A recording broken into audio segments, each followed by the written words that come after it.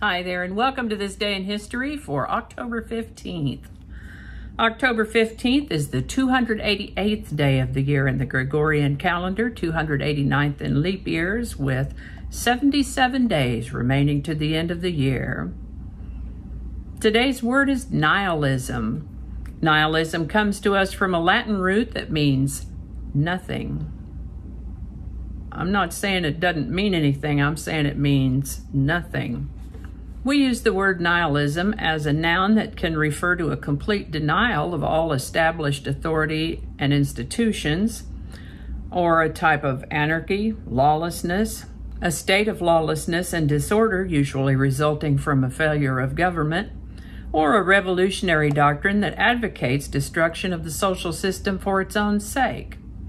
Nihilism can also refer to the delusion that things, or everything, including the self, do not exist, a sense that everything is unreal. Different forms of nihilism hold variously that human values are baseless, that life is meaningless, that knowledge is impossible, or that some set of entities does not exist.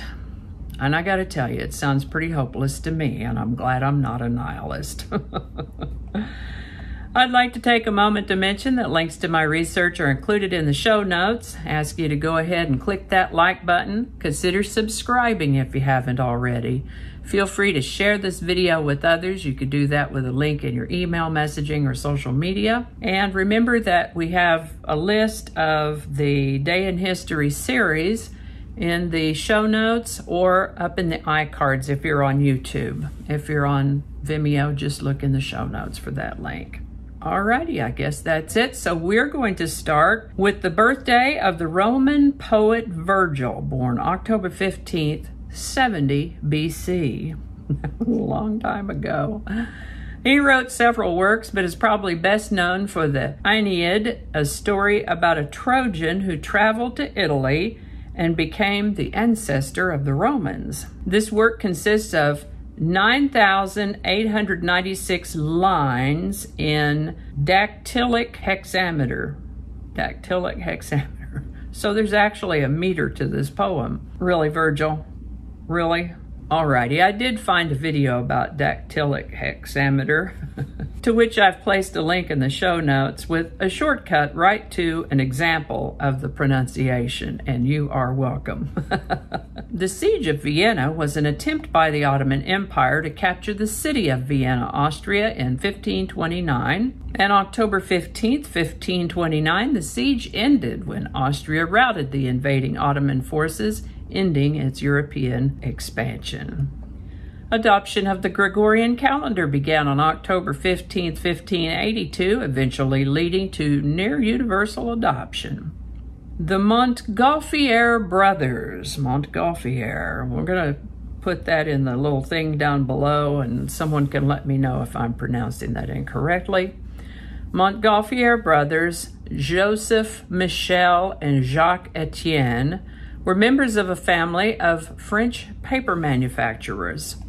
These two are best known for the Montgolfière style hot air balloon, which, by the way, was inspired by the observation of laundry drying over a fire. The fire generated heat, of course, which created a warm air pocket which rose and caught the laundry and caused it to raise up in the air. Joseph had observed this phenomenon, and while he didn't quite understand the science of it all, it did occur to him to experiment further with the notion. He built about a 1 meter square box, covered it with fabric, and much to his delight, I'm sure, pretty easily got it to lift off with hot air. That success in hand, he prevailed upon his brother Etienne to help him build a larger one. A few trials later, on October 15, 1783, the Montgolfière brothers' hot air balloon took the first humans aloft. The first human flight was piloted by a chemistry and physics teacher, Jean-François de Rosier, accompanied by the Marquis d'Arland. My French might be a little sketchy. You can let me know. Queen Marie Antoinette of France was tried and convicted of treason on October 15, 1793. There's a lot of French history today. Napoleon began his exile on St. Helena in the South Atlantic Ocean on October 15, 1815. This is the birthday of Friedrich Nietzsche, born October 15, 1844. That fella had him one ginormous mustache. Wowzers. He started out studying classical philology, which is the study of classical writings, but then he turned to philosophy. He was a brilliant guy. I think the thing that most people think of in regards to Nietzsche is his treatment of nihilism. Seems like he was a different sort of guy most of his life anyway, and in 1889, when he was about 44, he spun off hard. He created a public disturbance for which he got a talking to by the police. After that, he started sending short, strange writings to his friends. These writings have come to be known as the madness letters. Some of them just strange, some of them scary. After that, he landed in a couple of mental asylums, and then in the care of his sister, and then his mother, who took care of him until he passed away at the age of 55. The Edison Electric Light Company began operation on October 15, 1878. There's also a lot of air history today. On October 15, 1910, a vehicle named Starship America was launched from New Jersey in the first attempt to cross the Atlantic via powered aircraft. Now, this was not an airplane like airplanes as we know them today. This was a non-rigid balloon-type aircraft that had some kind of power to help steer and motivate it. This is the birthday of Mario Puzo, born October 15, 1920. Novelist and screenwriter, he's best known for having written The Godfather. He lived to the age of 79. This is the birthday of Lee Iacocca, born October 15, 1924.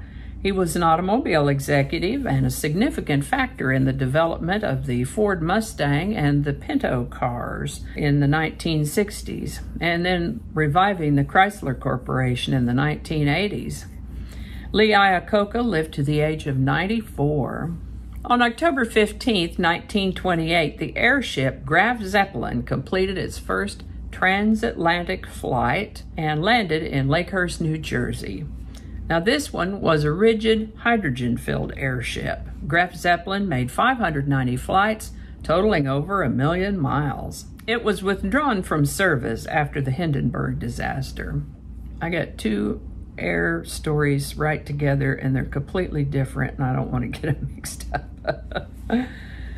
On October 15, 1932, Tata Airlines, later renamed Air India, made its first flight. The New York Municipal Airport, later renamed LaGuardia Airport, was dedicated on October 15, 1939. This is the birthday of actress Penny Marshall, born October 15, 1943. She was an actor, director, and producer with a significant filmography. I first remember her from the TV show Laverne and Shirley. She had something to do with a great many other great projects. Throughout her career, Penny Marshall lived to the age of 75. This is the birthday of baseball great Jim Palmer. Born October 15, 1945, he played with the Baltimore Orioles, actually pitched a no-hitter, and was inducted into the Baseball Hall of Fame in 1990. Still alive, Jim Palmer turned 75 in 2020. This is the birthday of Tito Jackson, born October 15, 1953. The third child of the very musical Jackson family, he turns 67 in 2020. Hurricane Hazel devastated the eastern seaboard of North America on October 15, 1954. The first modern computer language, FORTRAN, was first shared with coding community on October 15, 1956. FORTRAN, by the way, is an acronym taken from the term formula translation. FORTRAN. This is the birthday of Emeril Lagasse, born October 15, 1959. He could be my little brother. Having spent part of my childhood in New Orleans, Emeril caught my attention when he came on TV with Creole and Cajun cooking. He gave us BAM! and kick it up a notch and turned 61 in 2020. The Black Panther Party was created by Huey P. Newton and Bobby Seale on October 15th, 1966. Wayne Gretzky became the all-time leading point scorer in the National Hockey League on October 15th, 1989. And I don't follow hockey, but I sure remember that. Soviet Union leader Mikhail Gorbachev was awarded the Nobel Peace Prize on October 15, 1990 for his efforts to lessen Cold War tensions and open up his nation. Thank you, Gorby. On October 15, 2001, NASA's Gallileo spacecraft passed within 112 miles of Jupiter's moon Io. That's pretty close. And I think that's going to do it for us today. Thank you so much for watching. I hope you learned something you didn't know before. I know I sure did. I always do.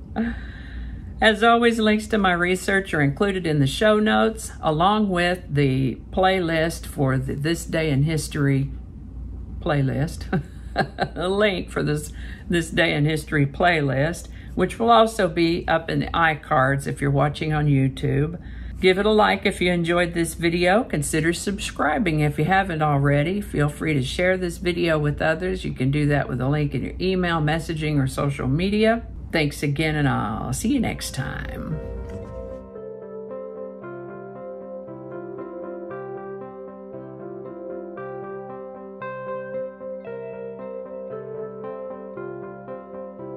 Hope I can edit that in. Come on now, you can do it. Good job. Okay, let's see if we could just get that all the way through. Wouldn't that be awesome? That sounds like a pretty ambitious project. Okay, just leave that part out. Not the first day, but the birthday. I guess the birthday is the first day.